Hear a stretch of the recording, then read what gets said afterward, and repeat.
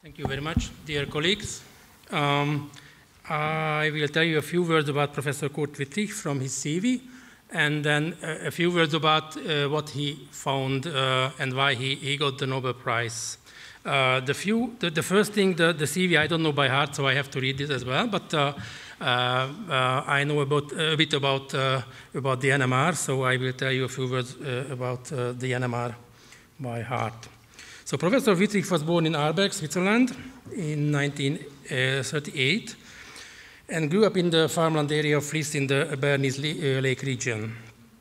Actually, you can read his CV, so I won't read it. So Professor Wüthrich was here in 2018, as far as I remember, and he got a really nice talk.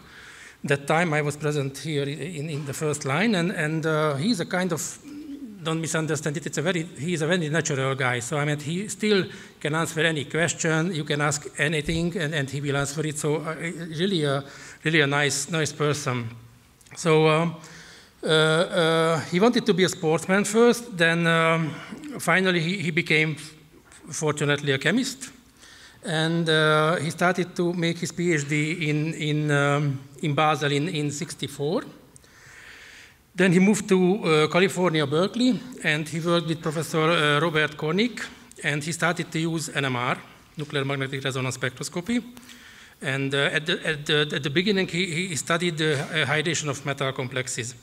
And then he worked for 2 years with Professor Schumann at the Bell Telephone Laboratory in New Jersey.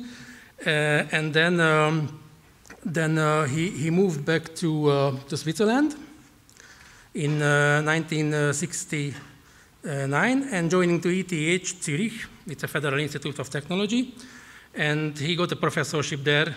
He became the professor of biophysics. He started to collaborate with Professor Richard Ernst. He's a really big name on surface science, and others on developing two-dimensional NMR experiments. And mainly he studied the NOE. This is the nuclear Overhauser effect, which is a very, very interesting and elegant thing, so I will tell you a few words about that. And then actually, Professor Wüthrich received the Nobel Prize in Chemistry in 2002 for his development of nuclear magnetic resonance spectroscopy for determining the three-dimensional structure of biological macromolecules in solution. So this was the title. If somebody gets a title, award, Nobel Prize, then you can imagine that he got a few more. I won't read all these things, but you can see that he got a few more awards. I would like just to tell you a few words about NMR, what Professor Wüthrich found. The nuclear Overhauser effect is a very elegant way of determining 3D structure of proteins. So if you imagine a protein, it is built from amino acids. And then it's very easy to determine the Q of the amino acids, which is the first, which is the second, and so on and so on. But it's not easy to determine the 3D structure, how for example, the alpha helix or the beta sheets and so on are building the protein. So he started to measure these kind of things. Just I would like to show you, this is the first 2D noisy spectrum of a protein. It was made by Professor Wüthrich in 1980. And you can see it's not easy to interpret this kind of noisy spectra.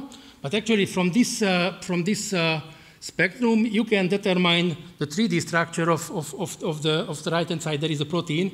It's a proteinase inhibitor 2A from bull seminal plasma. So from this spectrum, you can determine that structure. It's not easy. And what is very elegant way in the NOE is that you can see the decalin is a very, very simple molecule, but on the decalin, I wanted to show you what is the NOE effect. If there is cis decalin, when the two hydrogen is close to each other, then you will find a correlation between the two hydrogen in the NMR spectra. If it is a trans decalin, when the hydrogen are opposite to each other, then you cannot see any sign in the spectrum. So this is the basics, and of course, if you have a protein, and you have so many peaks. You know, the TD NMR is when you have an NMR spectrum on the second and on the first axis as well. And what is normal, then if you have an NMR spectrum here and here, then you will have this axis, which is normal. These are the peaks. But if you have peaks here, in this region, here or here, this is symmetrical, then you can have some kind of